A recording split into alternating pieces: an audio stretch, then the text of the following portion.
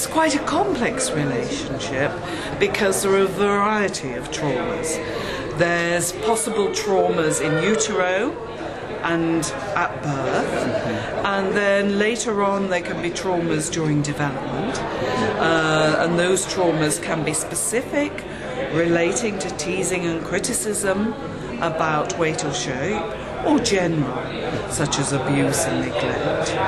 And then later on, at the trigger of an eating disorder, is often some interpersonal stress or difficulty.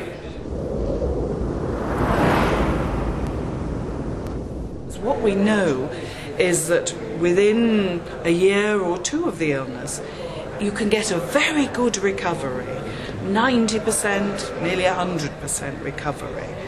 But the longer it goes on, the more difficult.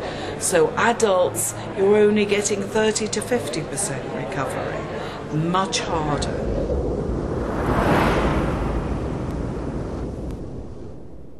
The internet can be a friend or an enemy. So the enemy is that there are many pro-anorexia sites that give very noxious information.